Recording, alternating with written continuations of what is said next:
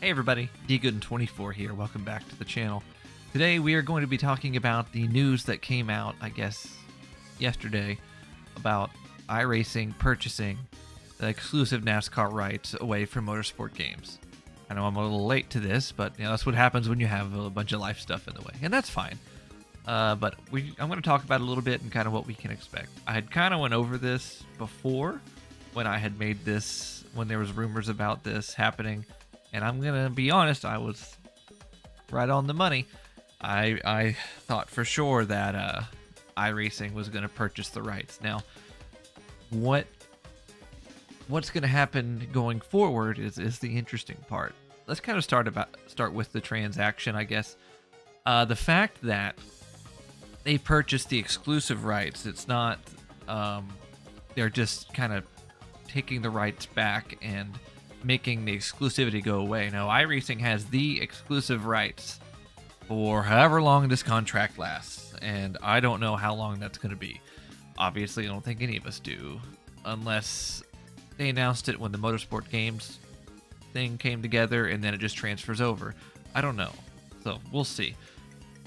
But I want to say it's a good thing, but I don't think any exclusive license is a good thing. I think that you're not inspiring competition, but with iRacing, it's a little different because the iRacing is already so good. Like, that iRacing has scans of every track and all the cars, and so honestly, it just kind of depends on what they do with the game. I don't believe this is going to be iRacing on consoles. I just don't think that's feasible because, like, I've tried to race with the controller on iRacing just for fun, and while it's doable, it is very, very difficult, and it takes lots of practice and lots of practice and mastering just to be competitive. And can you be? Yes, but most people aren't going to be. And it's just it's a lot. I don't think it's going to be iRacing on consoles. That's just not what it's going to be. Now, could they transfer it over? That's yet to be determined. We don't really know if this is going to be NASCAR Heat since iRacing purchased Monster Games. We don't know if this is going to be like NASCAR Heat with the updated track models and car models, because I think they use the Unity engine, and frankly, I don't think that's such a good idea, especially with how Unity is being stupid right now. I'm not going to get into that, but you can't trust Unity. I don't know if they're going to use that. I don't know if they're going to use like the NASCAR. It's just really confusing. If there was a way for them to transfer the iRacing like engine, I know the code's from 2008, but if they could find a way to transfer that and make it basically kind of like iRacing on the consoles, then that would be perfect. But I just don't know what they're going to go with here. I really hope they don't go like the NASCAR Heat route and make it like that game. And I know that's what World of Outlaws does, and I love that game, but I feel like there's more room for improvement. I feel like with iRacing, there's more room for improvement, especially with the World of Outlaws game too. Like, I was hoping for more dynamic tracks than the stagnant ones that we have, but that game is still really good. It's just, who knows what we're gonna get. I'm certainly hoping that they do something new and we don't get like a NASCAR Heat-esque game. Now, I know that Monster Games has come a long way since then. Even so, they've learned a lot. I would still like to try something new, but I honestly would be okay if they did a Dirt to Daytona remaster, if that makes sense, or remake, where they, if the physics were like that with the updated track models and car models, that would be great. No complaints here. But you gotta update the sounds, but iRacing can do that pretty easily. The sounds in the World of Outlaws games are great, or game. It's just, there's a lot to process here. So let's kind of just keep rambling, I guess. They said the game won't come out until 2025. I've seen some people asking, why is that gonna take so long? Why is it gonna take so long? Well, you want it to take that long because you want to make sure there's going to be a solid, good product. You want them to put as much time as possible to make it less buggy, more polished, and overall a good game. You saw what NASCAR 21 Ignition was like. That deserved another year in the oven at least. You don't want to do that again. There's plenty of time between now and, sometime 2025 for this game to be polished and put together well. And it makes it seem for me like that they're not going to go and just build off of NASCAR Heat. They're going to kind of do their own thing with the iRacing assets, because I feel like you wouldn't need that long to kind of put this game together with the NASCAR Heat, base. So that makes me optimistic. I just want this game to be good. I'm more than happy to wait another year and a half, almost 2 years for this game. I do hope that it comes out early 2025. Like, if we could get it in March or April instead of June, July, August, September, October. I know the NASCAR Heat games kind of started coming out in the middle of July-ish. I would prefer them to come out earlier, get some of the hype of the NASCAR season going. I know the old U-Technics games, they wanted one to come out like on the Daytona 500 day, which would be sweet, but I understand with paint schemes, that's kind of difficult. If we could get an earlier release date, that would be awesome, because playing a NASCAR game that comes out in the fall when the season is wrapping up and you're going to spend the next 6 months racing with old schemes and old drivers before the silly season moves, it sucks. It's not fun. So I'm hoping that they do that. They said every track, it's going to have everything. Every track, every driver, every blah, blah, blah. Now, you say that, but do you mean it? If they're going to say they are going to have everything, every track, every car, I want every single car. I don't want to just have the 36 charter cars and then, maybe we'll throw in Shane Van Gisbergen or whatever. No, I want every car that made an attempt all year to have a car in the game. That's what they need to do. They won't have fantasy cars because I believe like the RTA is like through this too. But I literally want that. I don't want them to say, oh, you say it, and then not even do it. If they're going to have every track, are we going to get trucks? Are we going to get Xfinity? I would like to hope so. It seems pretty easy. You've got the car models. So we'll see. Personally, I think this is going to be a Dirt 2 Daytona 2, if that makes sense. This is absolutely going to be Dirt to Daytona-esque. They're going to have you, if it's not just the Cup Series, which I don't think it will be, but I understand if for the first game they keep it just the Cup Series. I won't be upset. But if they have all the series, it's going to be Dirt to Daytona-esque. Now, whether they make the street stocks or they put actual late models, or if they have like the World of Outlaws somehow underneath that, I don't know. I really don't think it needs to be like a whole tier of dirt. I'd say just one, like the dirt late models, kind of like NASCAR Heat did, would be fine. Or even the street stocks, I suppose, would be fine too, if they wanted to keep it like Dirt to Daytona. But I would love for them to do that. It would make so much sense doing Dirt to Daytona. You could just call it that. That's it. Like, it would be easy. Dirt to Daytona 2025, I guess. I mean, the model is there. Now, I would like for them to make some key changes if they do go the Dirt to Daytona route. I don't want it to be owner mode, if that makes sense. I want that to be an option. I just don't want it to be where you have to win the championship to move up. You have to win the championship to move up. I want it to have contracts and negotiations and just driving for other teams or owning your own team or buying another team. You know, like, there's time to make this a fantastic game. Plenty of time. If they have all the assets, that's the hardest part, is getting everything made and put in there, and then so they have that. They have everything. They can just get it. I mean, they put it together and spend the next year, 2 years just ironing everything out and just making sure it plays great, and hopefully building modes, because like a racing game can be fun, NASCAR game, F1 or whatever, but if there's no fun modes, then it's, well, the career mode on NASCAR Ignition was pathetic. It was not, I mean, sure, they had contracts and stuff, but it was just, there was no sense of feeling you were there.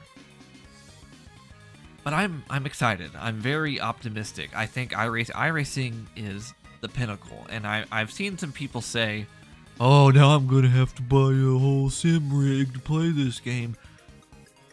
I mean, we don't even know if this game's coming to PC. I know they had the Steam logo, but iRacing is on Steam, so who knows? I would like to hope that they're going to put it on PC. That's just a market right there that is untapped. I know iRacing has their own AI. They're making their own career mode. But I feel like you're just throwing money away. People would love to buy this and have iRacing. I would get it on PC and still have iRacing. Like, you're not losing a sale with me. That's silly. I feel like if you want iRacing and you can afford it, you're going to do it. You're going to just do it, whether there's a new NASCAR game on a console or not. For me, console gaming is about playing on the couch, having fun, and not really caring. More of a, arcade style. Or Simcade, I guess. That's what I want from this game. I don't want it to be iRacing. I want it to be like an in-between. I want there to be options to make it more realistic, but I want there to be...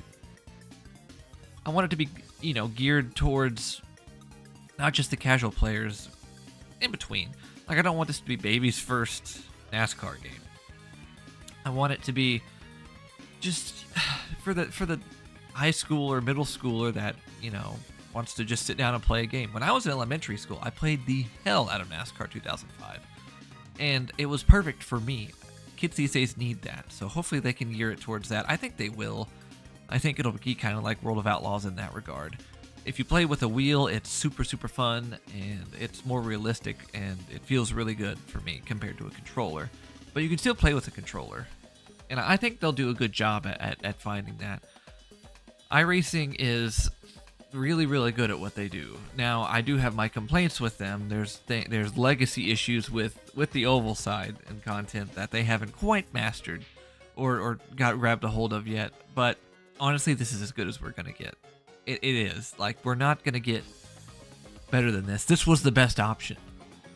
EA, that was just a fever dream. I tried to talk all you guys off the ledge. EA was not going to do this. It just wasn't going to happen. There's not enough money in it for them. iRacing, it just makes sense. They already have all the assets.